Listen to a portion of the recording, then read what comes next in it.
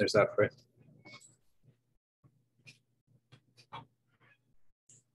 Let's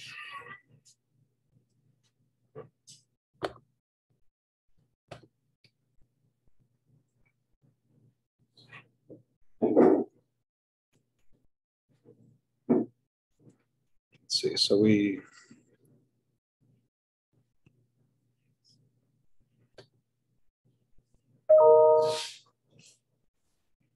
see, I can't, this thing's super slow.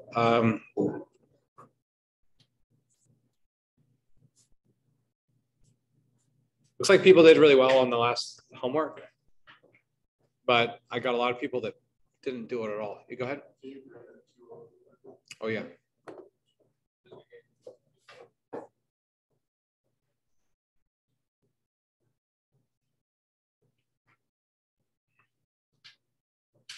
So yeah, I was looking at Pearson, average score of a 93.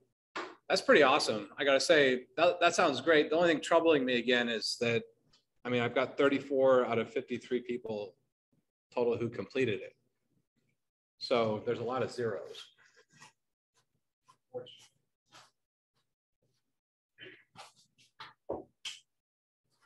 Fortunately, those zeros are gonna really hurt people at the end of this course. So, not sure of Zoom. I've got myself here. Okay, interesting.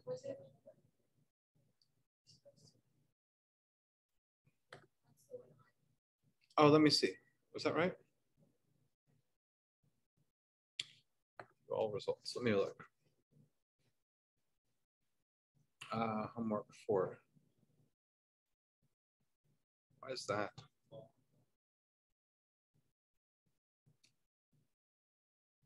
So homework 5?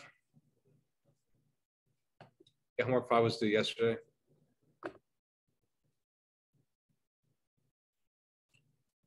Let's take a look. Yeah, I think homework 5 was yesterday.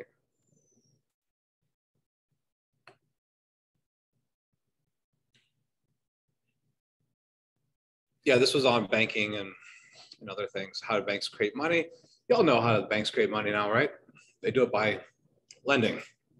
It's that whole iterative process, reserve requirement ratio, one of the multiplier, all that kind of stuff. So, so everyone seemed to do pretty well. So I'm not going to review that stuff right now. I found a video on one thing. What I wanted to talk about was just real quick.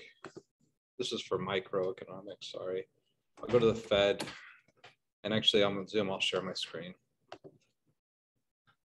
Coming in, that you'll need to get the QR code from me at the end of the class. Let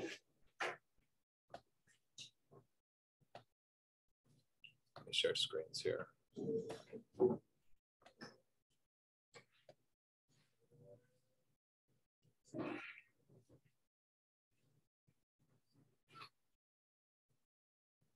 Sorry, my internet's really slow today. So if you all remember that interest rates historically, I mean, you should have an idea about the shape of interest rates over the last century and also what they're doing now. So interest rates peaked around when? The highest, remember, interest rates as a general shape, it looks like a big mountaintop almost, right? And when was that peak happening? My internet's incredibly slow, so I don't know if I'm gonna even get to load this thing. But you remember when?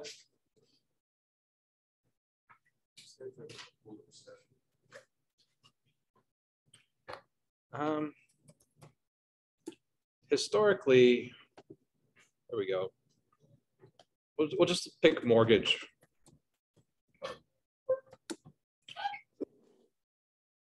We'll look. Yeah, so the peak was actually, the actual peak was 1981. You see?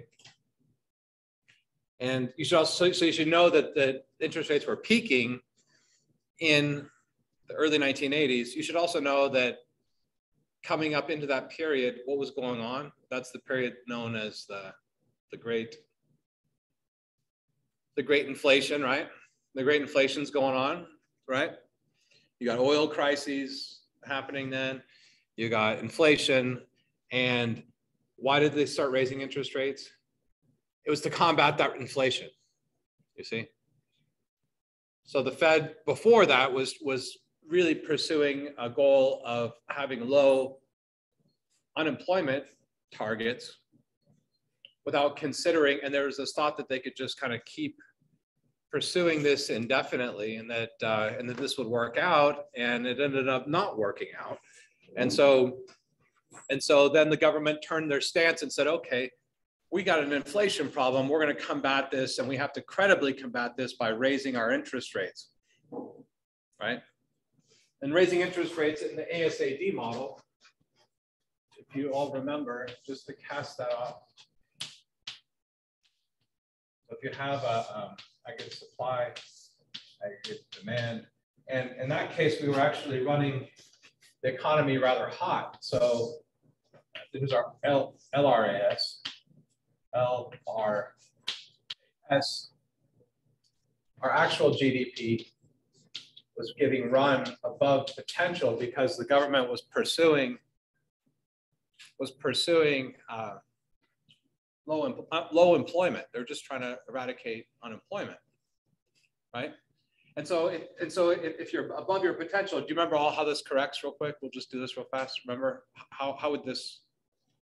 What's going to bring us back to our long-run equilibrium in this model? Remember? Prices and those. So in this case, wages become, the labor market is tight. Employers can't find workers, so that they have to raise prices. I see this going on here today. Even we see that they have to try to attract people. So wages have to rise. That moves what? That moves which curve? Wages rise. You got to get this just flowing out of you. Come on. Come on. I know we're all tired. I've been up since, I don't want to one-up y'all, but I've been up since 3 a.m.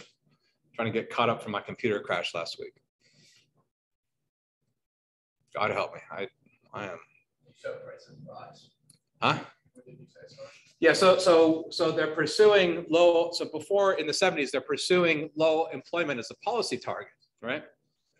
So they're expanding the money supply, they're pumping it up, they're trying to stoke it up, and they're pushing the actual GDP above its potential. And what I'm saying is that in that kind of an economy, how does this get back to its equilibrium? Remember the rubber band? The rubber band wants to look like that.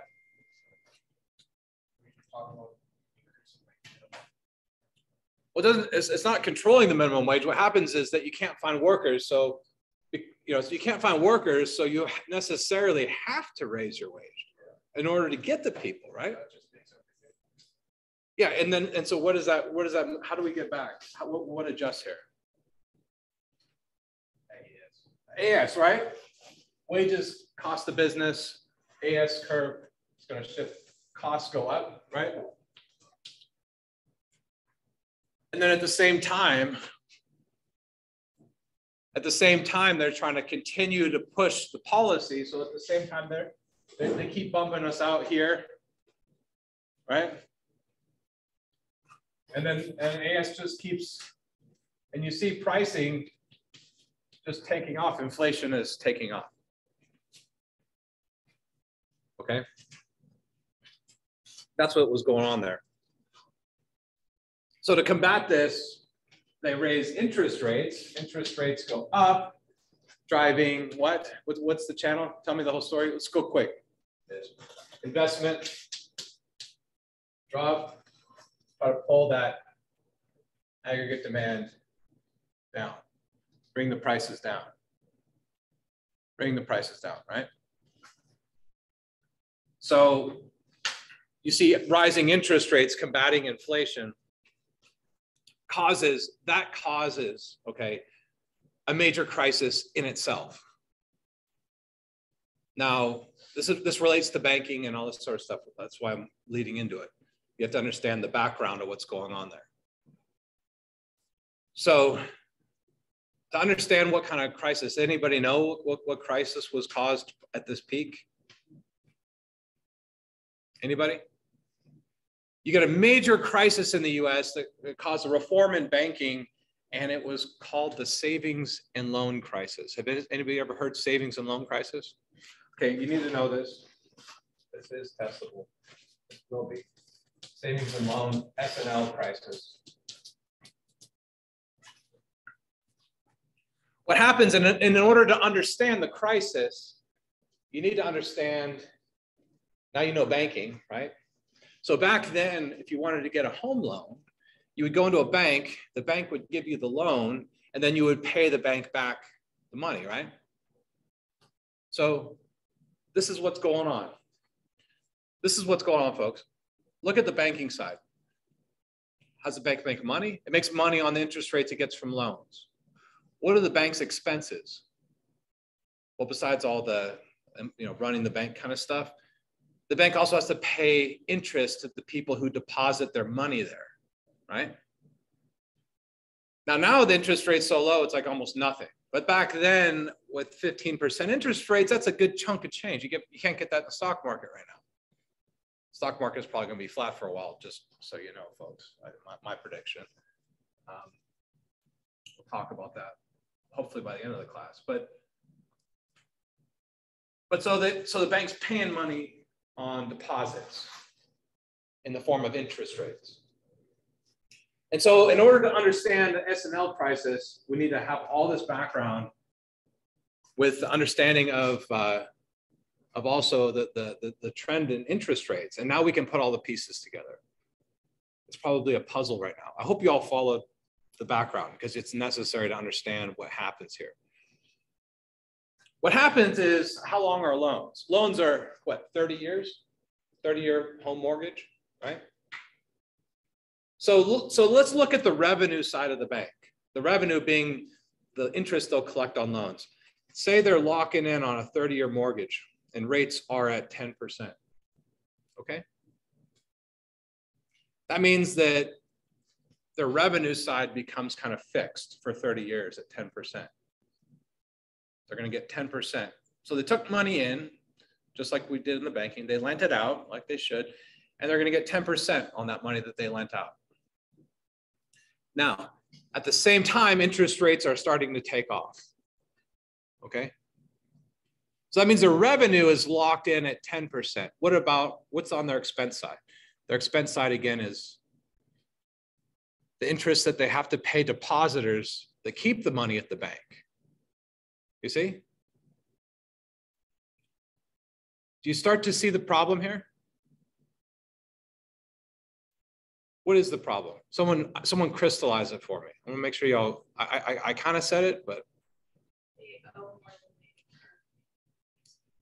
Yeah, so in order to, so you want to deposit your money at the bank, I have to start paying you higher interest than what I'm collecting on my loans. If I do that, I start losing money, which I can do for a little while. Eventually, though, I'm going to run out of cash and become insolvent as a bank, right? What's the other option that I could choose? Just don't raise your interest rates, right? But then what's going to happen? Because interest rates are rising, people are going to take the money out and put it somewhere else. So effectively, you almost get a run on your bank, right? As people start to take out a bunch of funds, they start taking out the funds and putting it somewhere else, then all of a sudden you're not meeting your minimum reserve requirements and you're in trouble right there. If you don't meet your minimum reserve requirements, and this is going to get into monetary policy a little bit, which is what we're going to start to talk about today, the Federal Reserve can loan you money. They're a lender of last resort, so they can loan you money at an interest rate, but you're paying interest on that, okay? So no matter how you cut it, these rising interest rates created a massive, massive problem for the bank's financial situations. And you should understand it as there's a maturity differential between on their revenue side and on their income side. Making sense? On their income side, the rate is variable. It's whatever it is today. On the income side, it's fixed. Okay. Leading to a massive foreclosure across the country of all kinds of different banks. And we had a gigantic banking crisis that emerges out of all this. Okay. So a ton of things. I won't go into all the details. There might be a reading. I think there is a reading I'll put up with some questions and things for exams and things. But you should get the big picture hopefully now, okay? And so that's the big picture. And then what you should really get is also what was done as a result. The policies and the changes in banking that happened as a result was the creation of Fannie Mae and Freddie Mac. Okay, which might mean not a lot to everybody. But basically you had a government program and they started to go through a process of actually securitizing mortgages. What does securitizing mean? What is that? Securitize? Folks, let's run. I'm exhausted. I know you guys tired. I need some energy, okay? I'm about to fall on my feet. I'm so tired. I need to draw from you guys a little bit, okay? Or else you're gonna see this guy just up here. What's a security? Securitization.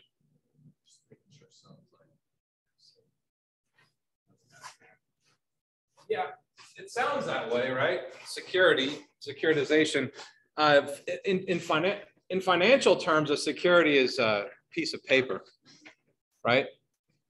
A security, it's a piece of paper that can be traded on stock exchanges. A stock is a security, okay? But so I can basically create, you can think about it like it's not stock, but it's a security that represents mortgages. How do you do that? Well, a mortgage, what is it? Think about it. It's an IOU. It's a stream of cash flows that goes into the future. You know, like people will be paying it back.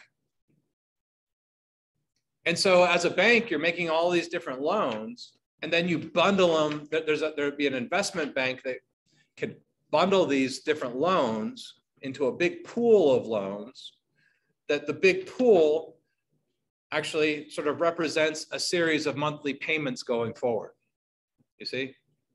And then I'll write a security, a piece of paper that then can be traded on exchanges that gives you the rights to those streams of incomes in the future, almost like a bond. You see, except the bond is backed by a mortgage. That's why it's a mortgage-backed security. That's what a mortgage-backed security is. And so think about, how does this solve the problem? This solves the problem that you had of the S&L crisis, because banks no longer hold your loans anymore. Now, in order to securitize something, there had to be mass standardization in lending and lending practices, which is part of what Fannie Mae, Freddie Mac, all these people that they're involved in this process of standardizing, securitizing all these types of mortgages and giving it the framework to do this.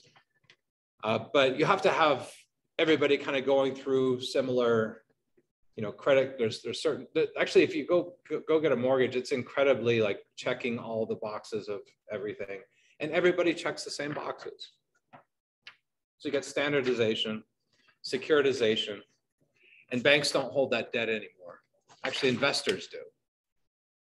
Okay. Interesting thing is, I don't know if we'll get into derivatives and swaps, all that kind of stuff that led up to the 2008 crisis, but the securitization actually, there's a whole story about that. But you basically, the thing that you really need to know is just that this led to the securitization of mortgages, and that's how the world runs today. The bank's not holding your loan anymore. Okay. This will become kind of relevant in in terms of future policy.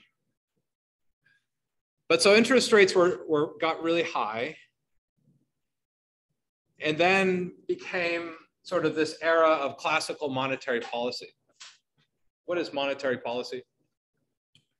Well, to understand monetary policy, I need to introduce you to one other abstract model. It's really a simple model. So here's a new model that, again, everybody needs to know. It's really straightforward, though. It's the money market model. On the top, you have an interest rate, and this will be the quantity of money. Okay. So it'll be a typical economics, supply, demand. So let's run through this. Demand, obviously, I mean, you should guess that's going to be this is money demand, downward sloping. Why does that make sense?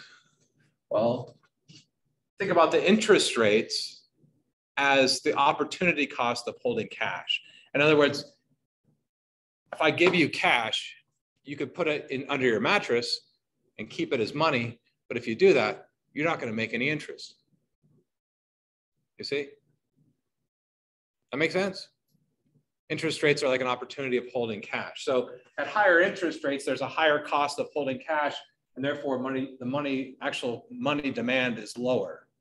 When interest rates are lower, the opportunity cost of holding cash is lower, therefore money demand is higher. Okay. Now, the money supply is just the money supply. It's not going to be influenced directly by interest rates. It just is what it is. The government's going to have so much money out there, and they're going to supply it. So as far as quantities, the money supply is just this vertical line. This is our money supply. And what this model gives you is the market interest rate for a given money supply. And now hopefully you see a real link, which is if the government prints more money, how does this affect? So this is the monetary economy right here. How's this going to affect our real economy? I had it kind of right there. Now let's just run through a couple quick. So now in terms of the real economy, I'm not talking about money, I'm talking about the real economy. We're going to use our ASAP model. And say we have this situation. Okay, if we have this situation in the real economy, like that, we can see. We have this situation up here in the real economy. What kind of money supply policy? What should the government maybe be doing in terms of money supply? Can you think through it, folks? What's that?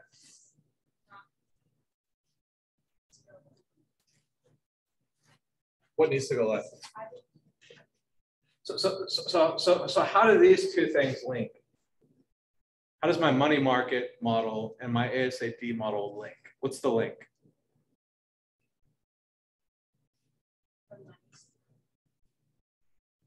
Yeah, but what actually links this model to this one? Can you see? I'll circle it.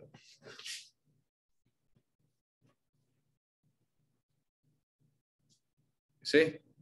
Interest rates. In other words, we can change the money supply to manipulate interest rates in order to make changes in the real economy. That's the kicker right there. Hopefully you all got that. It's the basis for monetary policy. So if I'm in a real economic situation here, how would I want interest rates to go?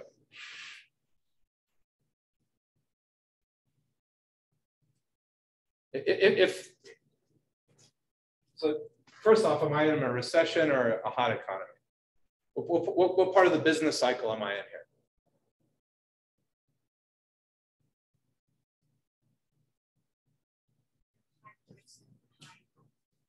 Well, so to evaluate that, I need to look at my actual GDP and look at my potential.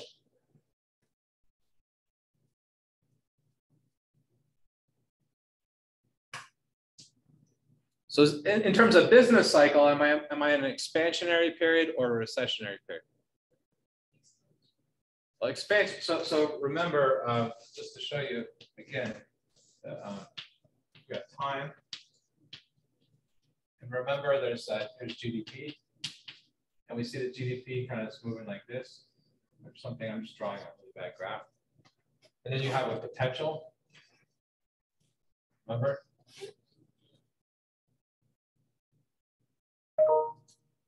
There's periods where here's your potential, and here's my actual.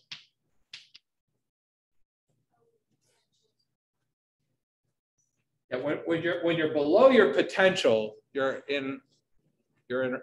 what's called a recessionary gap, right? Is that right?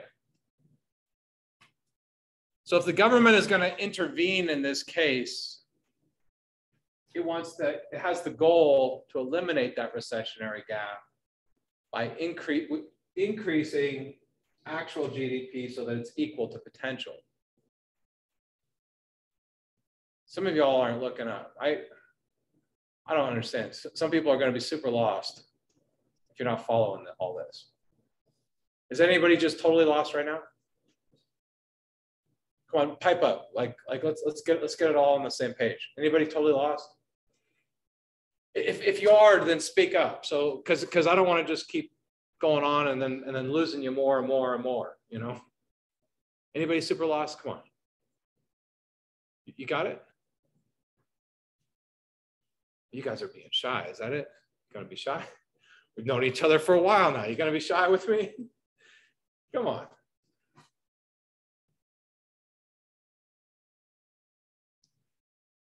Okay, so you see here, actual GDP is less than potential. There's a recessionary gap. So this would be a case where actual is less than potential. You have this slope in the business cycle.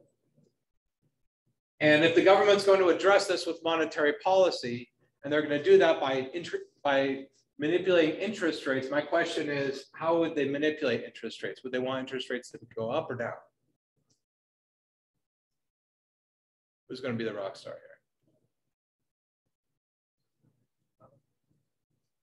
Well, so if interest rates go up, how would this model get affected? Yeah, so I'm telling you that the model's linked by the interest rate.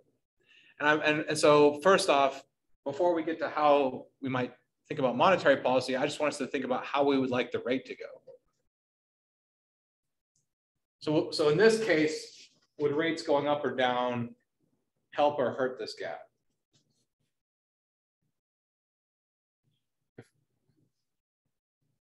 So if rates go up, then what's going to happen here? As rates go up, then investment goes. No. Yes. It is flipped. So as interest rates go up, investment pushes investment down. Yeah. Right? Because lending becomes more costly. So you can't do those kind of investment projects, real investment, capital projects, right? Is that right? So if interest rates go up, investment goes down, aggregate demand would fall, increasing the recessionary gap. So opposite we want, right? Interest rates fall, we want interest rates fall to pump up investment to push this out. And I focus specifically, just so we know, aggregate demand is consumption, investment, government, and net exports. I focused a lot on this investment channel, but there's also other channels in that interest rates will work at in terms of consumption and also in net exports. We'll have to get to the end of the whole class before we can really appreciate this channel. And there are channels here. So as interest rates fall, it also makes it cheaper to get a credit card. You can go out there and spend some more stuff, right? you can think about it this way too. I focus a lot on this investment channel because when we looked at the data, investment was what was leading a lot of these recessions. So it's the big story. Okay, there's a lot of stories there. There's a lot of channels that this could be running through. So the key thing you see here that we want to have, so we want to have interest rates fall, investment to go up, to eliminate that gap. That's what. So how do we get it here? Our money supply should go. How do we get interest rates to fall here?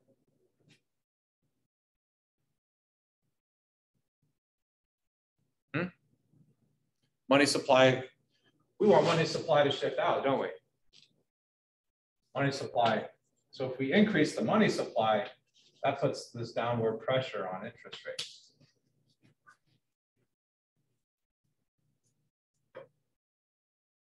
And so, yeah, so increasing the money supply, putting downward pressure on interest rates, driving up investment. You can also think driving up consumption and export, and through this exporting channel. Okay, those all are other channels. They're all moving in the same direction though. Lower interest rates, higher consumption, higher investment, higher net exports. I focus on just the investment channel. Okay.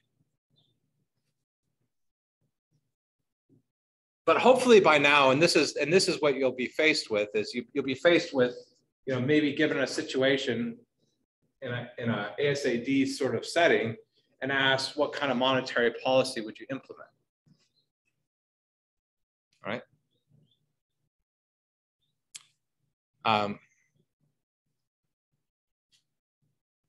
So increasing the money supply, now a question becomes like, okay, well, how could they increase the money supply? Traditionally going back to this old historic time period. Now this is another thing you should know in the data trends of things. What were the excess reserves like in that time period?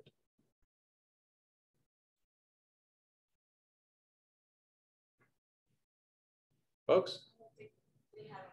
There wasn't a lot of excess reserves, right? Remember when we looked at excess reserves, it was almost like right at zero, it looked like, all the way up until 2008, and then they start piling up. That's why all those data trends you got to just store in your brain. So what does that mean? That means banks were actually going out there and lending the money that they had. They were trying to get it out of their vaults. They're trying to put it into work so that they could earn the revenue from it. That's what was going on. Okay. So one of the tools that they had back then was that, remember, what was constricting their lending activity? It was the reserve requirements. They're required to keep a certain fraction of the what's in the bank in reserve. Remember the reserve requirement. This reserve requirement, right?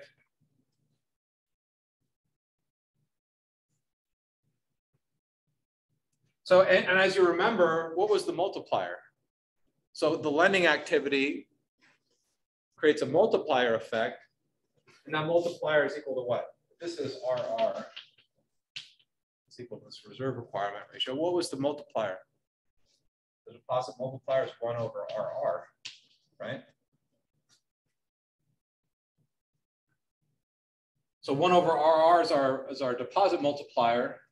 So look at this. The smaller the reserve requirement, the larger or smaller the multiplier.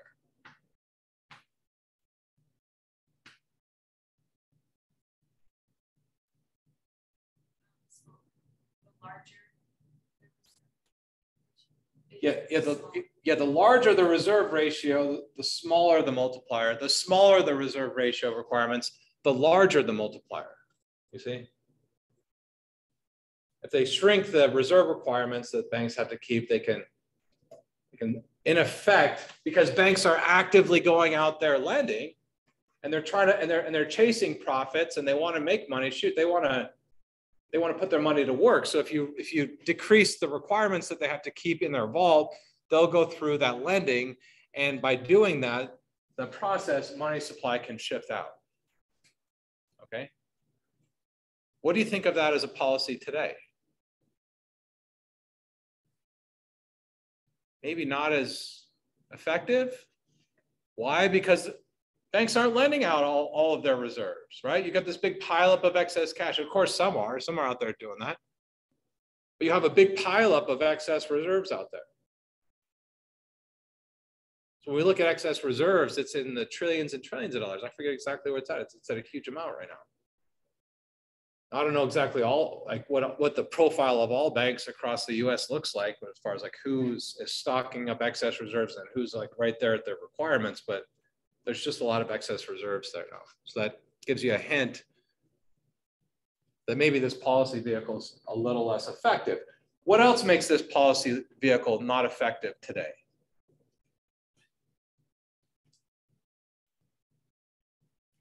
So if the government wants to increase actual GDP, they would pursue what's called expansionary monetary policy. They would expand the money supply. If they want to bring GDP back in range, and so if real GDP is out here, you're in a hot economy, they want to rein it in, they should contract the monetary base, do contractionary monetary policy. See? So in terms of expansionary policy, if we have a recessionary gap and they want to expand policy using money supply, how does this model kind of fail right now, fail to work?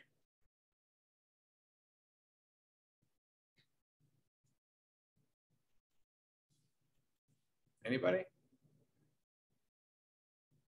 I've given you a lot of different macroeconomic patterns of things, so now it's just kind of a matter of like figuring out which ones you need to put together. What about interest rates? What are interest rates at pretty much right now? In real terms, real interest rates are, huh? No, they're actually negative. Because what is real interest rate? Nominal minus inflation.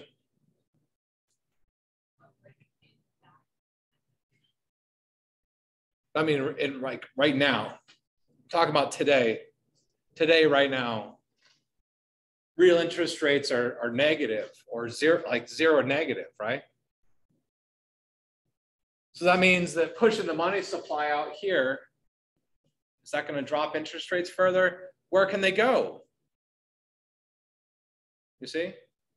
So what you end up with, if you want to model this, how you would do it is that money demand curve is not downward sloping. Now you can draw money demand curve as downward sloping in this region and then flat. Rates can't drop lower with increased money supply. You see? You get a flat money demand curve at. Why? Because what's the opportunity cost of holding cash when interest rates are zero? There's no opportunity cost, right? So you get a flat money demand curve. This is money demand with a flat section. And maybe the interest rate here is, maybe this right here is where the rate is zero. It's not going to go below that. This is called a liquidity trap, by the way. But you see that our monetary policy breaks down. As a vehicle, the traditional model of things breaks down. But it worked well from the 80s all the way up to the present. Why? Because there's a lot of room for the interest rate to drop. And the interest rates were pretty high. 17% is high. And of course, this did actually spur on a lot of different waves of new investment as the interest rates dropped from that high level. I mean, just to put it in perspective, my mother's house, I think I might have said this, it's a third the real price of my house. Okay, in terms of dollars. And we had, and when she got her mortgage, she paid the exact same amount that I'm paying on my mortgage today. And she could buy 3 times as much of a house in terms of dollars. See? So it just shows you as interest rates are dropping, that does actually make it much more feasible to do investments and take loans and go through these kind of things. There are a lot of different types of investments that were created by dropping it. But now I guess what, the game's over, folks. Well, already at like a zero bound. And the last hurrah about dropping interest rates was really right before 2008. When I look at interest rates, you know, they got dropped. So you should know the modern history, that 2001 dot-com bust. We dropped interest rates to fight that recession, spurred on a housing bubble. Okay, there's an explosion. So here to put it all in context, there was an explosion in housing. Banks, now you got a whole picture. I'm putting a story together for you folks. This is, if you hear me, you're gonna really understand this US economy a lot more, okay? So 2001 dot-com bust, interest rates dropped, like we're getting close to the end. They're dropping down low to historic lows. Explosion in housing. Banks don't hold the loan, they're issuing out paper. That means they're not taking the risk. If this thing, if all of a sudden I shouldn't start paying, right? All of a sudden I say, hey, I can't pay my mortgage. Does the bank care? The bank doesn't give it. Bank doesn't give a damn, because they're not holding the loan. It's in the hand of investors. They're the ones holding the cash flow. You see? So do you think banks might have been having an incentive maybe to be a little bit more risky in the loans that they were giving out, because they're not actually having to pay the price if it defaults? They only get the revenues if they get the sale. So you got a bunch of people out there just pushing, loan people just pushing to give anybody a loan. I mean, hell, I was a student who had no work history. I was, you know, bad with my credit when I was in which you shouldn't do, by the way. But long story short, I never checked my mail, and you know, I had a couple things, and yeah, I got stuff paid, but it was like, you know, nothing major, but still, I shouldn't be getting a home loan with no work history and dings on my credit. But sure enough, they're happy as heck to give me loans. And this was going on a massive scale. There was actually, what you saw was the subprime mortgages that had a very high risk profile. There's a lot of riskiness in lending. And then what happens? Interest rates can only drive the housing bubble so far. Eventually, housing prices start to peak and decline, and you have a bunch of people that were risky, should never got a mortgage anyway. Very risky people to have to be on the hook, and all of a sudden now they're upside down, meaning that the housing prices are dropping and they're owing more than they're actually. So in other words, the loan that they have to pay back is higher than the dollar value amount of their home if they sell it, meaning that they sell it and actually there's a chunk of change that's still left unaccounted for that they have to pay. Leading for people to default, causing a whole shockwave of secondary effects, because as people default, houses go up for auction, they get sold cheap, driving the housing prices down further. It's called fire sales, so asset fire sales. Okay. You all getting the picture here? What was going on? So they had a problem. And then looking at interest rates, let's just take a look. Let's look back at interest rates. Let's look at interest rates during this last crisis.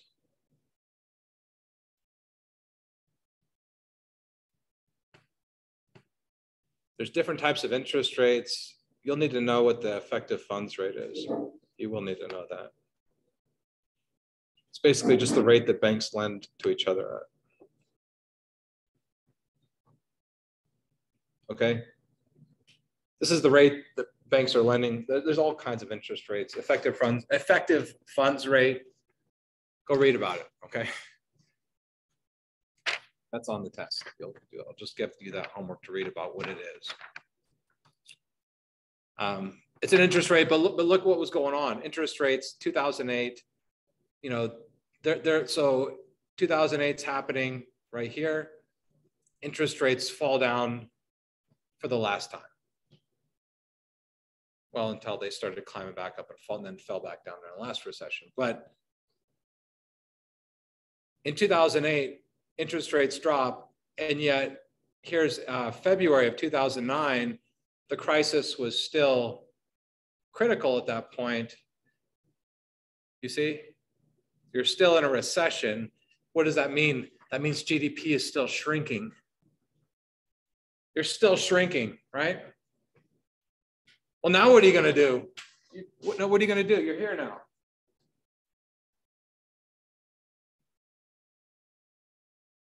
You're here now, so what are you going to do? Game over, folks. Right? Wrong. Actually, they came up with another idea. Anybody know what idea they came up with? 2008 recessions. We kicked it off. Anybody know? A new type of policy. Anybody heard of quantitative easing? The quantitative easing, also known as QE, rolled out in several packages in 2008. You're talking about before then, what was actually historic then is like but a blip on the radar now. We've gotten so crazy with it, but QE 8. I'm gonna just take a look, see if we can find it.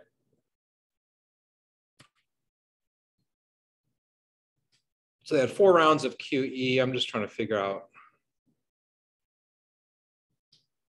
how much QE. And this was a big deal back then. This was a huge deal. You're talking about 175 billion drop in the bucket today. Just to put it in perspective, in 2020, in May of 2020, M2 went up by, I think, around 3 trillion, something like this, in a single month. Okay. People really care about their election years, right? They never want to have to. That's the problem with politics, is that it gets driven by these election cycles. I mean, back then, so this was spread out. This was spread out over a couple of years. You had a total thing of 1.25 trillion. So what the government did, remember these mortgage-backed securities, what are they? They're securities that give holders the right on income payments, right? Well, guess what? All these foreclosures and everything made this security not worth as much, right? You had some issues there, and all these banks were holding it, and you know, there's all these investment banks and other types of. It got fairly complicated as far as like how those were being held and traded, which I'm not going to go into full detail. You can look into the derivatives if you want to look into it, but they made like securities based on securities, based on, it just became like this chain of securitization that caused some instabilities.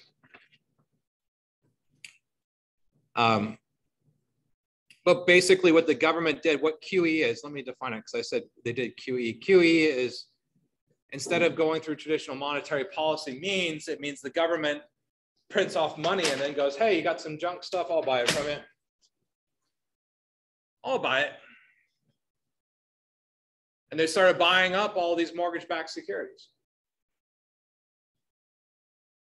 Well, seems like a decent thing, right? They can buy up mortgage-backed securities. They can, in that kind of a way, they can push monetary policy. They can make money more loose and seemingly have a tool to fight off recessions by stimulating the economy still, by pumping cash into it, by buying sometimes junk assets. In some ways, one of the arguments that you have is that you know, you avoid massive fire sales. And I think I said, y'all know what I mean by fire sale. It's like you get forced into foreclosure. You got to just put it up, price of whatever you get. It's going to sell for a deal, which means that it's driving the asset prices lower, which deepens the whole problem.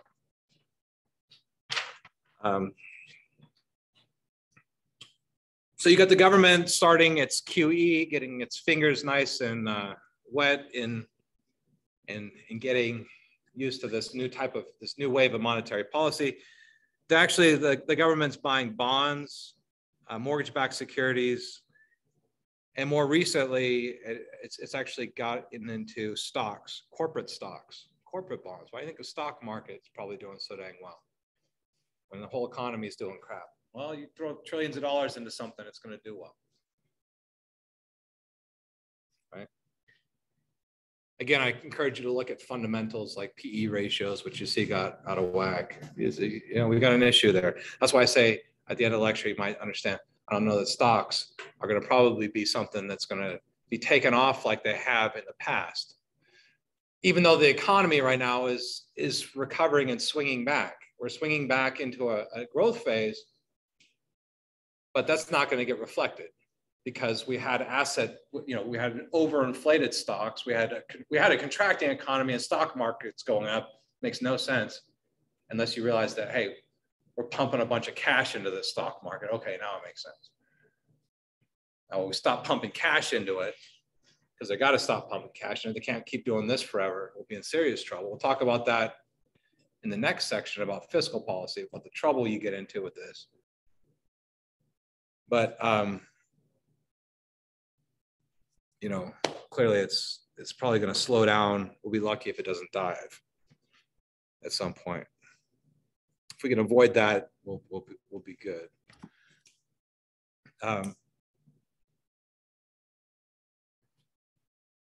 So actually, I would say that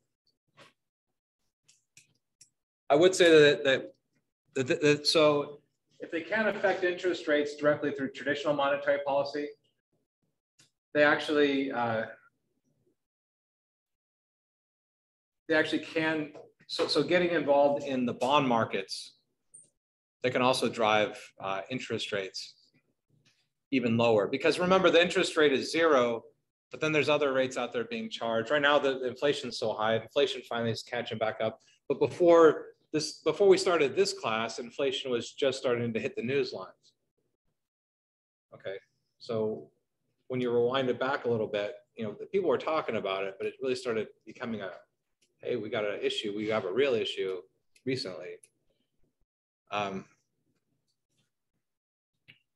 But before this was happening, the government can also be buying and selling bonds. And I don't think I mentioned that. I'm a little tired. That's another important part of, that's actually one of the primary ways of monetary policy that I need to talk about. Okay, so this is one of the primary things we all need to get is how does monetary policy affected with the buying and selling of bonds? How does that work? I'm going to issue a bond. So I'm the government. Let's just run through it. A bond, government bond, treasury bill. I'm going to issue these in the marketplace. Now, how do I do that? I have to go through what's called open market operations. You know, that's a term. Open market operations, meaning I got to get these things to market. I got to get them on the exchanges. I got to push them out there into the world. So they do this through certain dealer channels and that kind of thing. You can look into it. But the idea, the basic idea I want to get through to everybody, we need to know here right now, is how does the flow of money work when the government sells bonds? Does the money supply increase or decrease?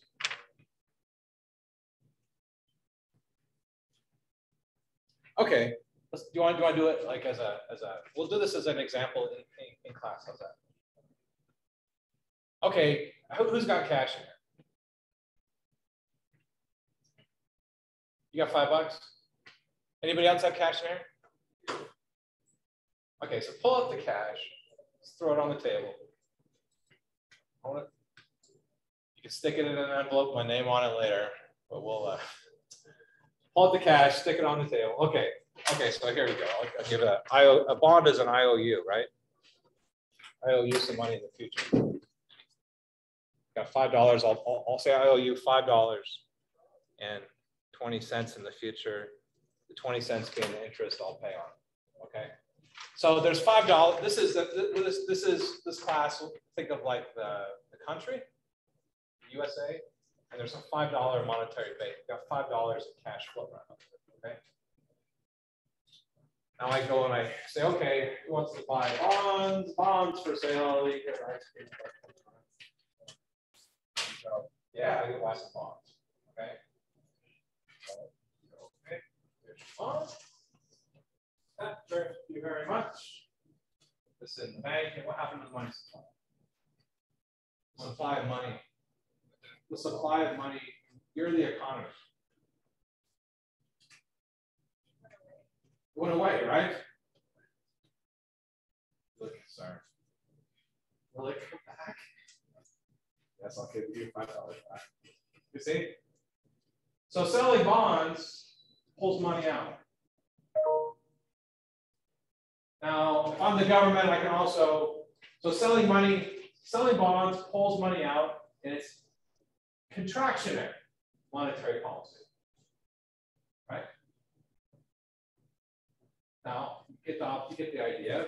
Now I'm the government, and I go to the market, and there's $0 in the economy. Okay. I don't know if you got a couple in your pocket, or you just didn't trust me to take it out, did you? That's all right. I'm just joking. All right, so now look at the flip side. Now government goes to open markets and they go buy bonds. And they say, okay, you're selling bonds. I'll buy some bonds for you. Government buys bonds, they put money back in. You see?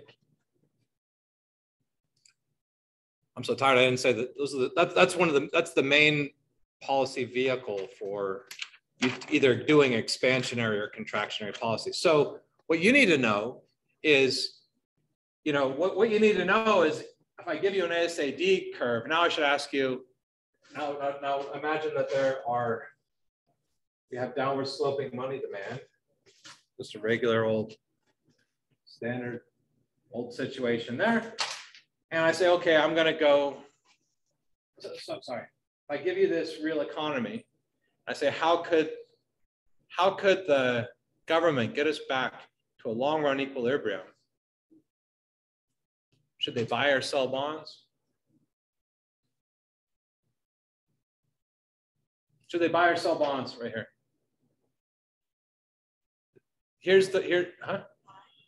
Yeah, buy bonds.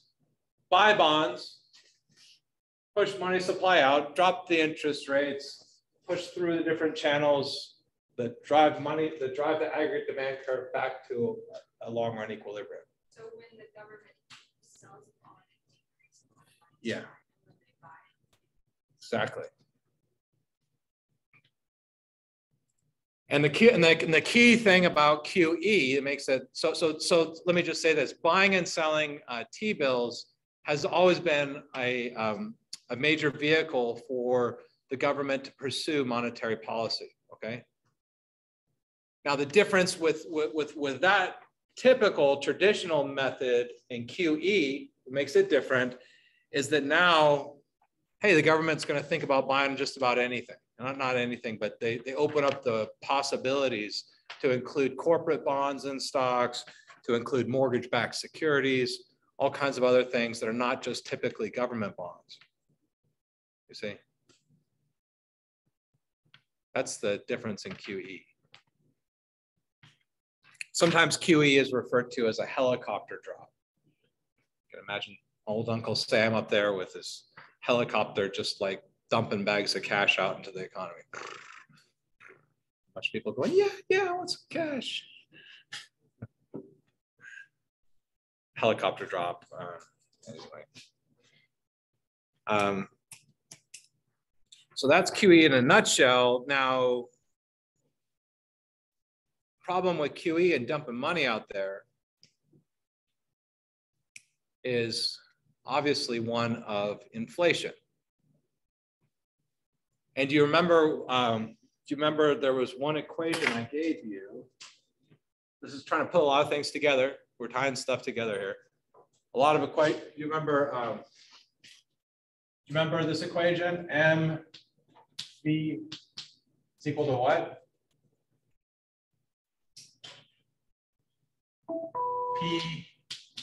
PY. This is the market value of goods sold. You have the money supply times the velocity. It has to equal to the amount of stuff sold. Remember all that? There's $10 of stuff. So if you had 2 items sold at $5 a piece, that's $10 of stuff sold, right? If that was what was sold in that economy, and you only had $1 bill floating around, you had $10 of stuff sold, that means it flipped around. It had a velocity of 10 times. It ran around, that $1 bill ran around the economy 10 times in order to create that. You see? Make sense? You have money times the velocity. The velocity is how many times is that money churning around in the economy? Has to be equal to the market value of stuff sold, just an accounting definition. See? And so looking back at that equation, I look at just this and I go, okay, well, so say we're not really like GDPs, just fix that. And people are going to go out there and perform in the market just as they were. So let's just hold velocity fixed for a moment, okay? So just holding those 2 things fixed for a moment, then increases in money should be directly proportional to increases in prices. Double your money, double your price.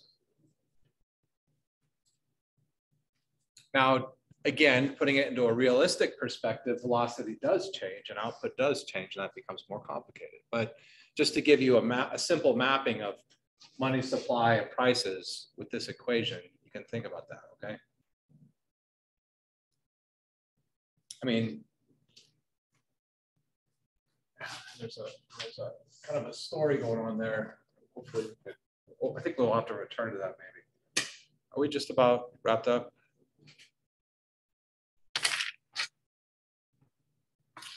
I think so. So I think we actually covered quite a lot here. We got the whole, we wrapped up a nice history of the US in the 70s, talked about how that interest rates rising caused a reorganization of our banking sector, mainly through the S&L crisis, leading to the securitization of mortgages, eventually causing what's called, so there was actually, I didn't make the term, but by securitizing mortgages created moral hazard for the banks. Moral hazard meaning that they were not paying for the risk that they were extending. They're giving credit, but not taking the credit risk. On top of that, there were other risks associated that they were also not taking into account, mainly the risk of the whole system crashing down because of that. So if I go under, that's risk to me, right? But also if I go under and that causes asset prices to fall and causes you to go under, I'm not going to take your costs into account either. So there's those kind of what you call externalities. There's a whole sort of dilemma that happened in lending. 2008 crisis, the falling interest rates all the way down to 0, and the emergence of QE. And the tie of QE to inflation, which is why when I looked and I saw our M2 increase by trillions of dollars in 2020, in an unhistorical way. I think I showed you all M2, did I not? I showed you M2 and it has a cliff. In a single month, you never see like that ever in history. In a single month, you got a cliff, unprecedented increase in money supply. Has to eventually lead to inflation. Think about it, as the economy recovers, as the velocity sort of returns, as people go back to buying stuff, has to lead to inflation because output growth. So remember, if the money grows the same as output, then there's not going to be a change in prices. See that too. But the money supply jumped by such a big amount, there's no way for us to make that up by growing the economy. Do y'all see that as well? If your money growth grows at the same rate as your output, then actually it's not going to be inflationary. Okay, but when you see that cliff jump up, you go, there's no way our economy is going to grow like that to match that. That has to be inflationary. Welcome to election years. You know, people, they jump off there and knowing, in fact, that is actually stimulating to an economy to jump your money supply. And knowing also that it takes a long time for it to filter through into where we're at now. I mean, how many years has it been now? A couple of years, and now we're starting to see it big time. Why? Because remember, excess reserves, pilot, all that money sits, it goes out there. A lot of it sits in banks. Yeah, banks can go do things like buy stocks, they buy in stocks and all kinds of things like this, but there's also a good chunk that was just sitting there in banks not getting put out into lending. And so with the return of lending, as banks continue to lend, as those excess reserves continue to fall, you know, we're going to have more inflation coming. And it's unavoidable at this point. I don't see how, I don't see what they're going to do about it. I mean, at some point they're going to, that's why you see interest rates hike again. Interest rates have to come up. Is it a good time for interest rates to come up? Yeah, probably not right at the tail of we're just starting to get, come back, and now you're going to start spiking us with high interest rates. But gee, what else are you going to do? Let inflation go triple digit? I mean, what are you going to do? Right? Has to be something. Inflation is the worry now. It's going to be the worry for a while. And there's other pools of inflation, other bubbles sitting there. Think about big balloons full of water that also haven't popped. That could be sources of future inflation, and God forbid those ever pop, such as the foreign banks holding our US dollars in their vaults. I should be a little bit wary about, those discussions of like, should Bitcoin take over? Guess what, folks? You really don't want to have really don't want to have your US dollar lose legitimacy. You don't. You're going to suffer tremendously in that kind of an event. Okay. So just be wary out there. And there's a lot of foreign influences that would like to see that happen. Let me just tell you.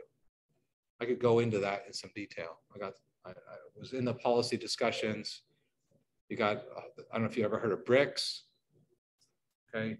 But there's a whole block of, you've got Brazil, Russia, India, China operating in their own sort of act. They've got their own agreements with an ambition to destabilize the dollar, mainly driven by China. China's got gigantic global ambitions right now in terms of ousting us in all the different ways that we have some advantage, including our dollars, okay? They'd like to see the renminbi be the currency. They'd like to actually digitize and have a digital sort of Bitcoin, and they actually do. They have that.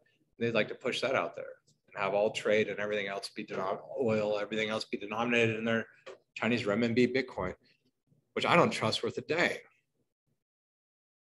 sure there's going to be some digital little marker tracking everything down. You can guarantee it. You go visit the mainland there, and anything, I mean, like companies actually just take the laptop and junk them when they come back, because all the tracking stuff that you get on your device, they'll sniff the heck out of you. I don't trust it. Anyway, that's enough. Monetary policy. Well, I think you guys have an assignment posted, Wolf Den. And I'll make sure you get a reading, and I'll try to also put up questions that are specific that will end their way on an exam. We need to have an exam scheduled soon. I'd like to give people some exam opportunities in case they missed an exam before, did poorly, and just to prepare you for the final too. So I'll get all that going.